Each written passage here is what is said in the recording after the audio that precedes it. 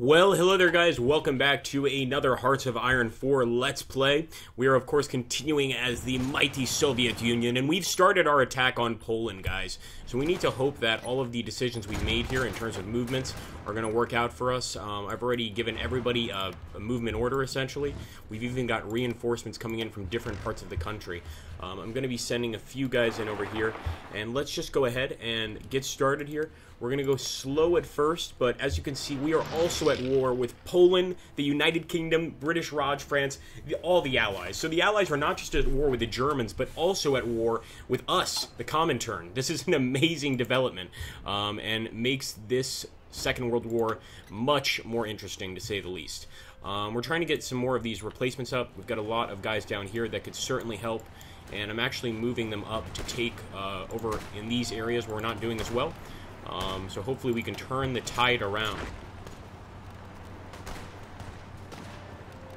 Let's go ahead and keep attacking through here. Now, as for our Eastern Front, I'm sad to say not focusing on it nearly as much, partly because we're not doing very well on it, and I'd rather that our Chinese allies really pick up the slack there, and I think they're going to. Let's go ahead and move in here as well. And since we're already here, we might as well continue the assault into this northern part of Poland, guys. Vincenti Kowalski is defending, but we're going to be able to defeat him easily, I think.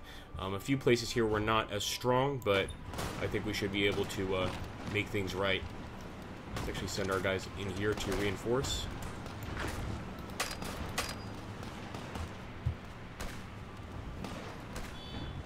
And we are sending, guys, bombers, various bombers on air missions right now. In fact, we've got a few planes in reserves up here by Leningrad. I'm going to try to send them into Poland, but I'm not sure they can reach. So we're going to go ahead and just basically drop them over here. And it looks like at least the tactical bomber can certainly stand by Eastern Poland. What about the fighter plane? Can you go? What is wrong with this fighter? Alright, well, we'll send the tactical bomber. It's better than nothing, no? No one starts complaining or else you go to Gulag. We're doing actually really good over here, close to the Eastern Front. We're about to push through, and over here we should be pushing through like right now.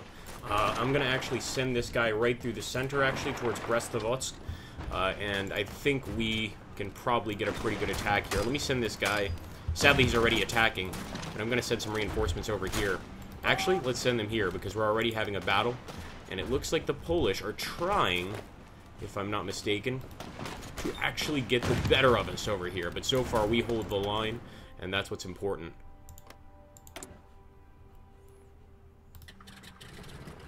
Everyone to Eastern Poland. We need constant bombing runs. Alright, we're definitely making a gap over here. Let's move south. And the reason I'm doing this is I want to cut off the enemy supply lines, and that's the way we're going to do it, my glorious Soviet soldiers. Let's send these guys in as well. Got some tanks too. Why don't we send them in for an attack? Okay, guys. It looks like we're going to be breaking through here very soon. I'm surprised that we haven't taken Lithuania yet, but for whatever reason, it still remains a tool of the enemy, let's say, because right now we're not just at war with the capitalists, with the fascists, but also with the capitalists. So this is going to be a very interesting war, to say the least. And it's also interesting because right now the British are also at war with the Japanese, so it's a really confusing scenario. We're both at war with the Japanese, but yet we're also at war with each other. What happened to the enemy of my enemy is my friend? What happened, huh? Did we forget about all that? Apparently we did. We're going straight towards Johar. And actually, any troops I have, I want to go straight for Johar. It's really all I can do right now. And doing okay over here against Rikichi Ando. Let's hope we can just keep that up.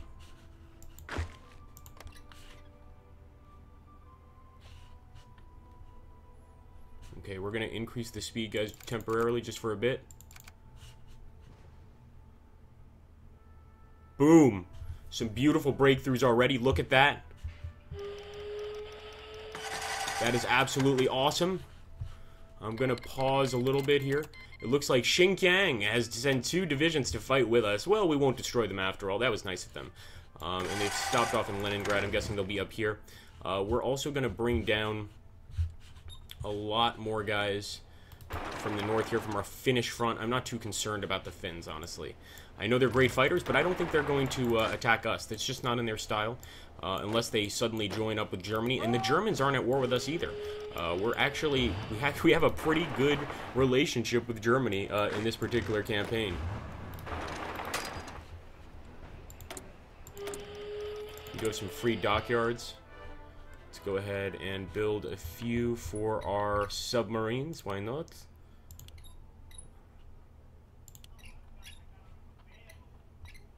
We'll also build some tanks, or some factories for our tanks. Alright, we've already sent most of these guys out for a mission, but what the hell.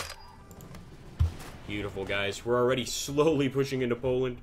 In fact, not slowly at all. If we actually... We're going very slowly right now, but if we actually increase the speed here, you'll quickly see the massive advantage we have. Push through again. This country belongs to us! We will liberate Poland. And actually, this is amazing. Is Poland pushing into Germany? It is, guys. Right now, we're actually assisting Germany because they can't seem to take the Poles on by themselves. So let's go ahead. We'll also send some troops over here to assist. Send these guys in. That's not necessarily good news for us. Maybe these guys are stronger than we anticipated. But we'll send some reinforcements in here. And these guys, too. Why aren't you guys attacking, you fools? Keep on going, boys.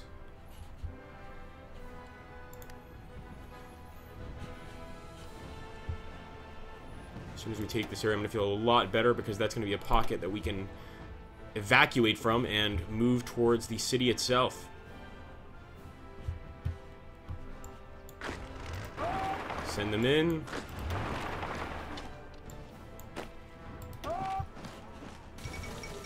Japanese diplomats in Berlin. Our enemies should not be making friends, especially, yeah, definitely not.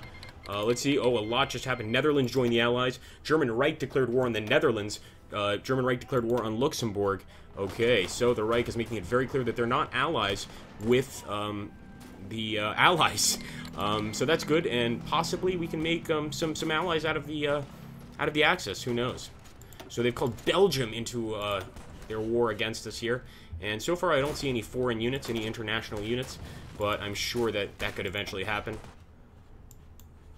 Got some more attacks here we could do. Warsaw.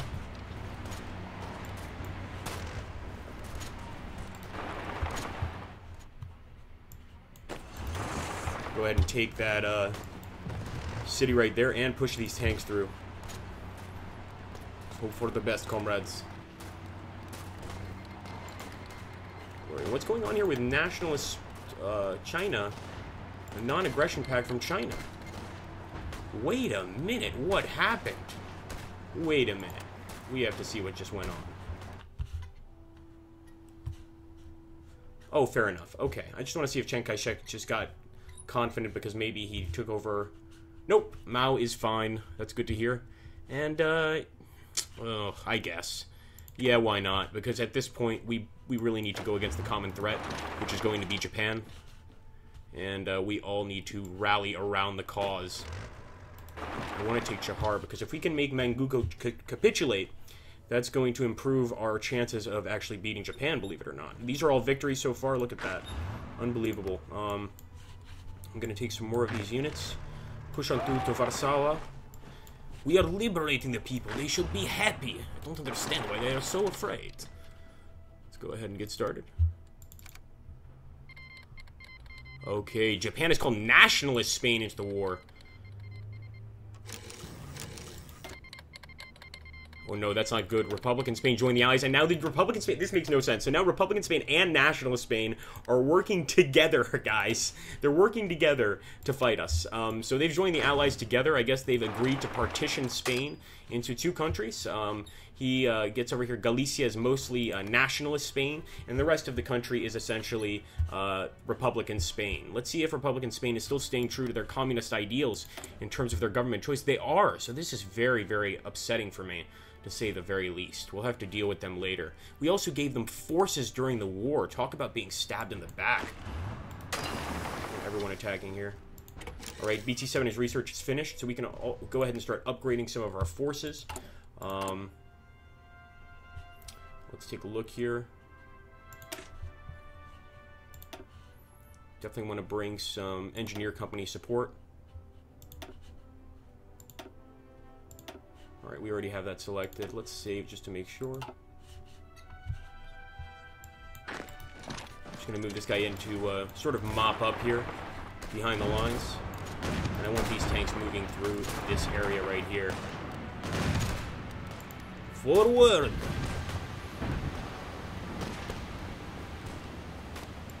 Alright, we've got a lot of guys there. Gonna keep cutting through. And we'll keep going towards Varsava. Try to open up this division here and allow them to breathe a little bit.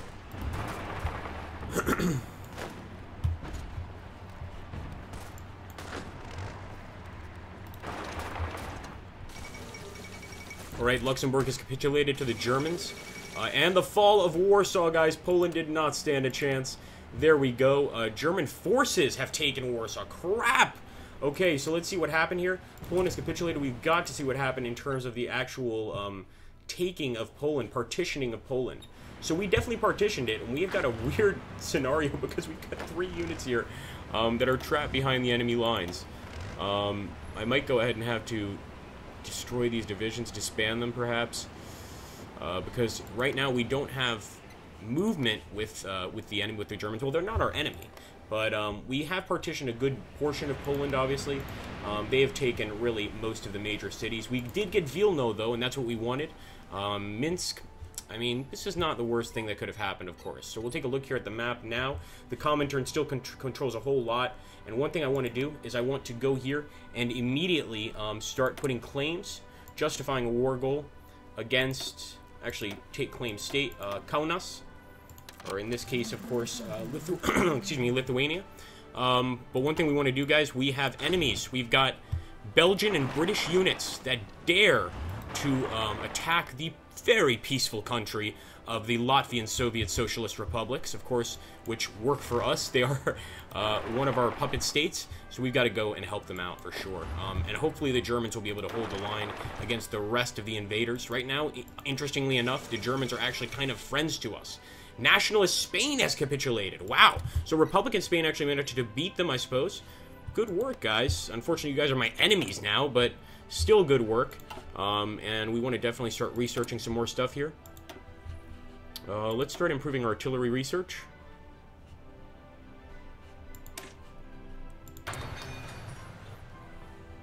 Very interesting situation, to say the least, guys.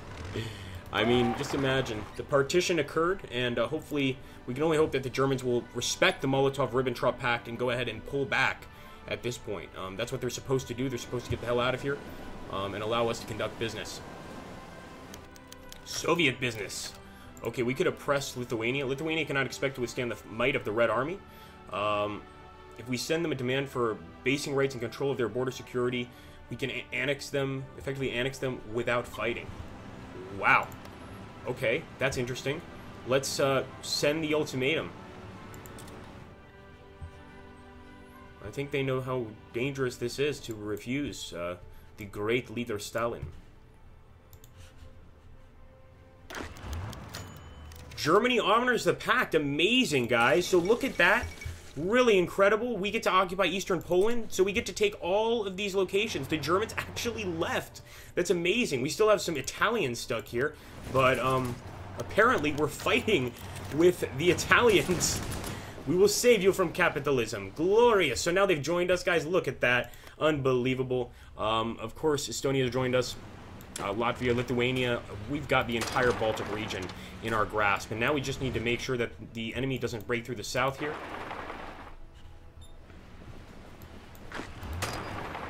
A lot of allied soldiers coming through here. It's not something I like. So we're going to go ahead and attack from this region right here. Hopefully these damn Italians will leave us alone. Get out of our land, you idiots. Alright, some major fighting here against the Belgian and British forces. And the Belgians are the main attackers here, or at least Belgians being led by a Brit. Really, they should be ashamed. Send these guys here. And I think our VP-7 tanks can turn the tide here. We definitely need more resources, and no one's going to trade with us except maybe Brazil. Oof. What about Siam? We need a whole bunch. We don't even have enough to buy it, but we're going to get what we can. As many resources as we can get. We need rubber. This is the problem with having bad relations with people. And actually, we could buy some rubber from the German Reich. This is one good thing about being borders with a fascist superpower. As long as they don't feel like killing you right away, they make pretty good trade allies. Alright, guys. I'm going to go check on the Eastern Front. I'm very happy about that, though. That is truly the German Reich, and they have given us Eastern Poland as agreed. And right here, it looks like things are basically the same as they were before. Not very much going on. We're still trying to take South Johar, and we should definitely try to renew efforts to do that. So we're going to send everybody we have here to start taking South Johar. And it looks like we're even getting some support from our Chinese friends. I certainly hope so. Wow, what a turn of events, guys, I have to say. That is really interesting. So here we go. We're at war with Japan, Manchukuo, National Spain, and Italy, of course. And we're at war with Poland, United Kingdom, British Raj, France, Australia, Canada, New Zealand. Oh, man, so many. We'll take a look here, and this is the Soviet-Japanese war. I can't believe that Nationalist Spain and Italy have joined with, it looks like Japan. Let's take a look at the factions. No, those are the Axis. These are the Axis, still allies. Comintern. So there's no third faction. Brazil is not a faction. Brazil is not a faction. But, you know, I actually managed, just playing for fun, I actually managed to make a third faction using, excuse me, using the Japanese. I forget what they're called, but they essentially break away from the Axis, and it's really cool to be able to control another faction. It's just amazing. Here we go, guys. It looks like we might get a victory here. We will make sure to send these British and Belgian prisoners to the finest of gulags. And it looks like, look at this, Germans assisting us in fighting back the Allies. So we are truly fighting with the Germans for world supremacy. Are we trying to turn the world into a totalitarian superstate? Maybe that's exactly what we're trying to do. Anyway, guys, I hope you're enjoying the series so far. I think that was a pretty good episode right there. So make sure to always hit that like button. Share this series with your friends. If you enjoy this so much that you want to send some donations to the channel, please send them to agrippamaxentius@gmail.com via PayPal, and I would really appreciate it. Once again, we're going to keep attacking these Italians that apparently refuse to leave. And I'm pretty sure we can get them the hell out of here. I think that our German friends are somehow allied with them, yet at the same time at war with us. They're at war with us, not the Germans. It's very confusing. This is World War II confusion is what it is. But hopefully we can come to an agreement very soon here. Right now I'm just going to keep moving west. I might take Hungary, I might take Romania, take whatever the hell I feel like taking. Thanks for watching, guys. Take care. Have a glorious and awesome day.